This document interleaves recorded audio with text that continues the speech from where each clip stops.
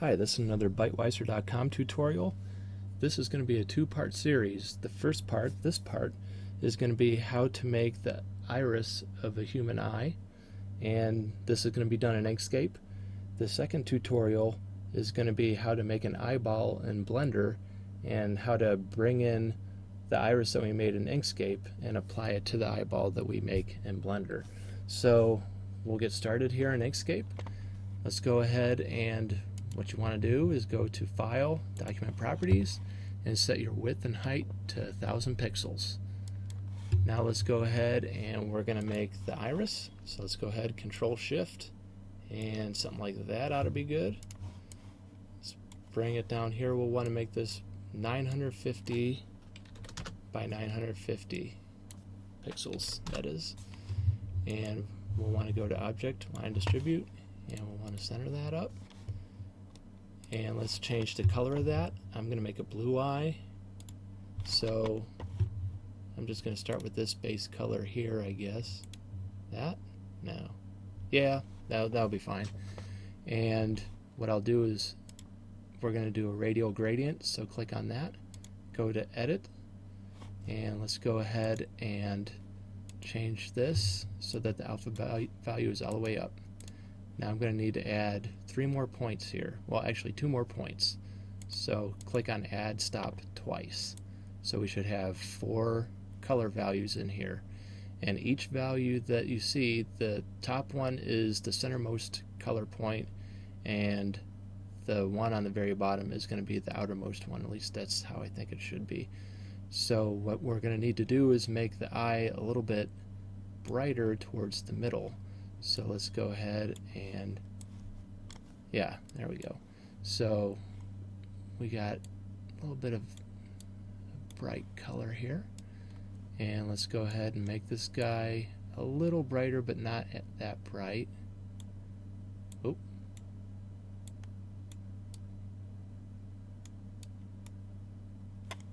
Let's see here. I see. So now this guy, what we're going to need is to make him about the same color. That's too much white there.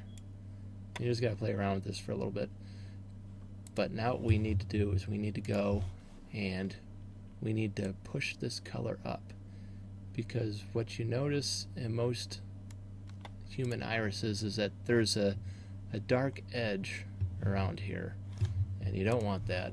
So sorry, you do want that dark edge around here. Otherwise it won't look quite like a good iris for an eyeball.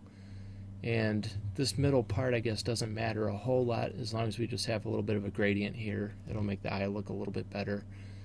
And now what we can do is we can go ahead and make the little flares that go, out from the pupil to the edge of the eyeball.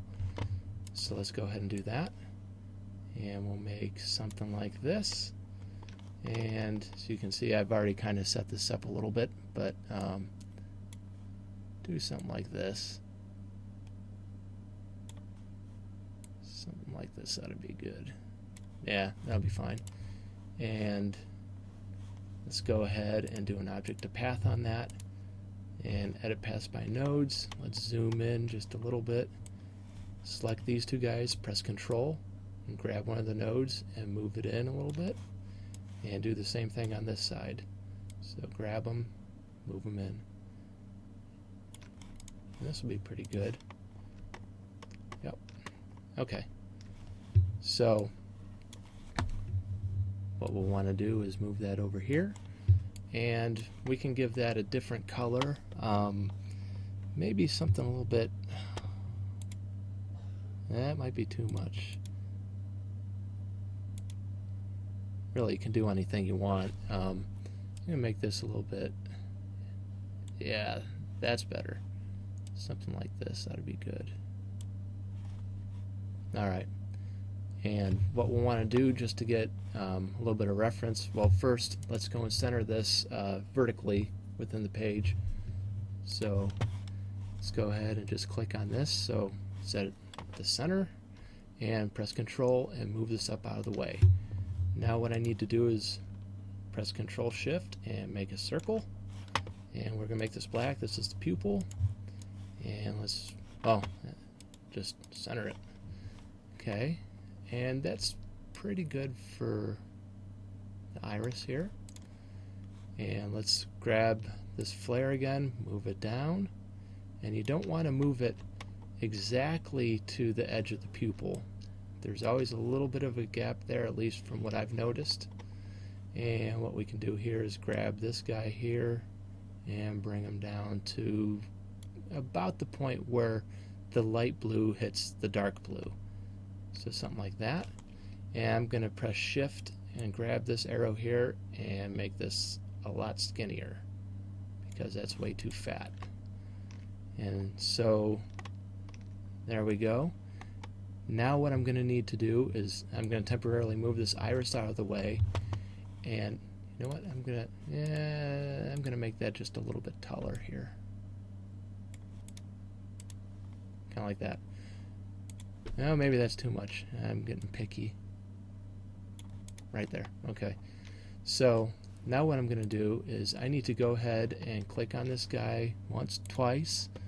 And there, we need this guy here, the center of rotation. What I'm going to do is I'm going to show the grid, because what I need is I need to grab this guy here and pull him straight down into what is roughly the middle here. And something like that. Well, that's off. That got moved a little bit. Let me zoom in here a little bit. So this is the center line right here. It gets tricky. There we go. Now, does that look like the center? That looks pretty darn close. Need to move it down just a touch, maybe something like that.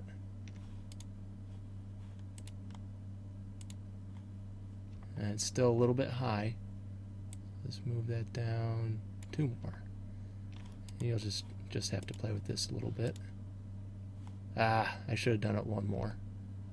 Okay, so move that guy up.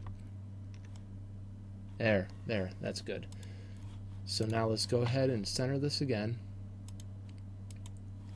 Now, the reason why I moved that center rotation for this iris flare way down here is because what I'm going to do is I'm going to use some clone tiles, I guess that's what you call them, to go all the way around the iris. So this guy is going to be duplicated all the way around. So let's take a look at that. And you go down, or go to Edit, Clone, Create Tiled Clones. And I'm going to make 400 of these guys. So basically the way that this works is that you have rows and columns. We want 1 row of this guy 400 times. So there's going to be this guy and then 399 other ones going out this way. And that's cool, but we're going to need it to wrap around. So what you need to do is you need to go and make sure everything in the Shift tab is 0. Make sure everything is 0 here except for the exponents. Those need to be 1.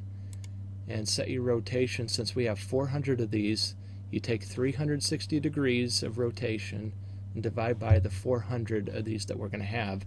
So that means that every 0.9 degrees we're going to duplicate another one of these. So let's change our column rotation angle to 0.9 degrees. And blur and opacity doesn't matter, neither does color or trace.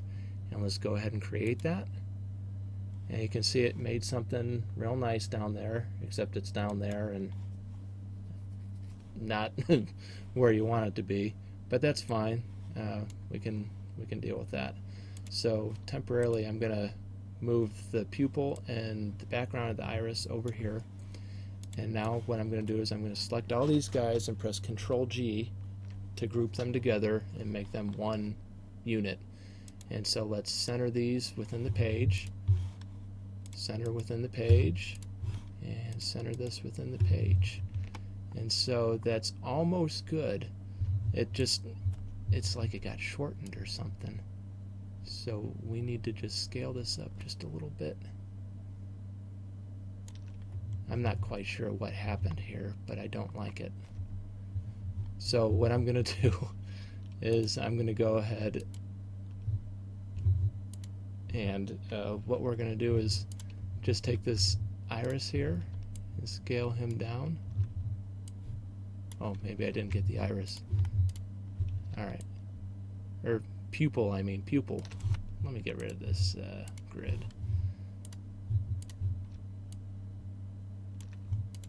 Okay. Let's scale him up a little bit. Like this. Okay. Now, let's go ahead. And there we go. We got a pupil. That's about as good as this really needs to be right now. I'm going to show you in the next video tutorial, when we take this into Blender, I'm going to show you how to do that, how to make the eyeball, how to apply this image of this iris here, and then I'm going to show you an example of what I've been working on so that you can see how well it looks, and it works pretty decently. So I hope you enjoyed this tutorial. If you need to see anything else, you know, tutorial wise or anything like that, we got lots of tutorials. Just go to the Byteweiser channel, or you can head on over to byteweiser.com. I hope you enjoyed this. Thanks.